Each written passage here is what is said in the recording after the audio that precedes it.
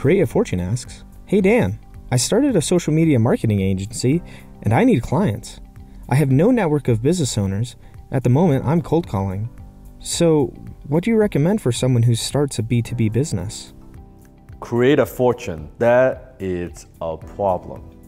Because if you're starting a B2B business, you're starting a social media marketing agency, and you have problems using social media to get clients.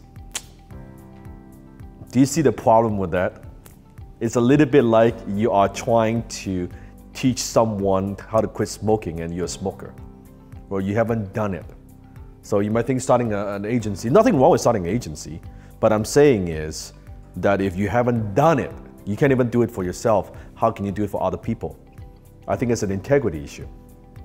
Assuming you have the expertise, assuming that you can do what you do.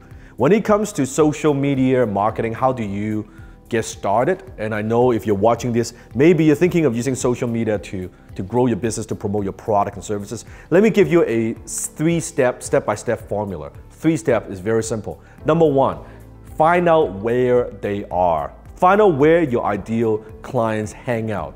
Where are they? Are they on LinkedIn? If you're selling B2B, I think LinkedIn is a very, very powerful platform because there are so many businesses on LinkedIn. If you're selling B2C, business to consumer, then maybe Instagram is the way to go, or Facebook is the way to go, or YouTube is the way to go, or Snapchat or Twitter, whatever it is that you choose. But you want to first of all be very, very clear who are your ideal customers, who are your ideal prospects, and where do they hang out? Where are they out of this vast ocean of internet and this information highway? Where do they spend their time? Figure out first, where are they hanging out? Find out where are they. And number 2, you want to get in front of them. When I say get in front of them, is out of all these platforms, you want to just pick one. One of the worst things that you can do is try to get on all these platforms. That you got your Twitter, you got your Facebook, you got your YouTube, you got your Instagram, you got your LinkedIn. You try to do them all. When you try to do that, you will fail. 100%. Because each channel, each platform has its own uniqueness. You're gonna need to market to that audience very differently. The way you talk to them is different. Unless, like me, you've grown to a point where you have a pretty big team to do all these things. When you're just getting started, just pick one. Just pick one. Maybe it's YouTube, maybe it's Instagram, maybe it's LinkedIn. Just pick one platform and you focus on that platform and you focus on just mastering and understanding that platform, and you learn everything you possibly could about that one platform. And as you do your marketing, as you create content, as you add value, you will learn. You get feedback from the marketplace, is this working, right? Then you can improve from there. Every single course, let's say you want to learn about Instagram, you want to master Instagram, you want to market on Instagram, get every damn program course that you could, read every damn book that you could on just that, on Instagram, and you master that, and you implement the ideas, and you go back, implement, and you reflect, learn from it, and you implement. That's how you get going with social media marketing. Don't try to do them all, right? Jack of all trades, master of none. Number 3, it is so simple. You sell them something. What? That's right. You fucking sell them something. You need to sell something in exchange of money. You can't just have social media following and hope that maybe someday that will turn into money. I have a friend of mine, I won't name any name. She's one of the top 10 influencers in Canada on social media. Top 10. Like magazine feature her. Like top 10 in terms of influence. She's broke. Making less than $30,000 a year. Looks glamorous, looks like there's a lot of followers, can't make money.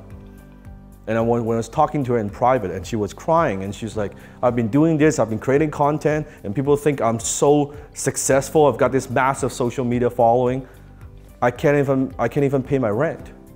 I said, when was the last time you sell something to your audience? Well, she said, oh, I don't want to sell anything to my audience. They would think that I'm a sellout, that I don't know if I should sell something. I can't talk about that, I'm gonna lose my audience. That is the wrong attitude. The only purpose to be on social media is to bring in business. Some people that use social media for pleasure. I think poor people, broke people, they use social media for pleasure. I use social media for profit. I'm not on social media for pleasure. I am on social media to make a profit, to grow my company, to build my brand. That's the only sane reason to be on social media.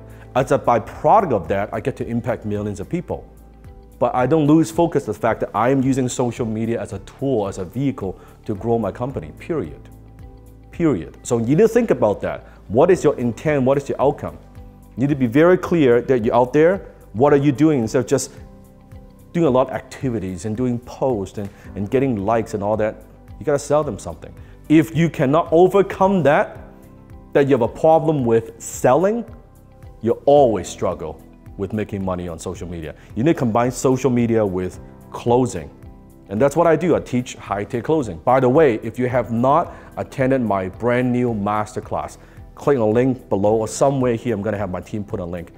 Join me for a 2-hour free masterclass where I'm gonna go in depth much more into high-ticket closing. How do you do some of these things? How do you actually sell your product and services without coming across salesy and slimy and sneaky and snake oil salesman? How do you make people want to buy from you? That's what I teach. So let's review the 3 steps. Find out where they are, who they are. Number 2, get in front of them. And number 3, you sell them something. It's as simple as that. 1, 2, and 3. Don't make it so complicated.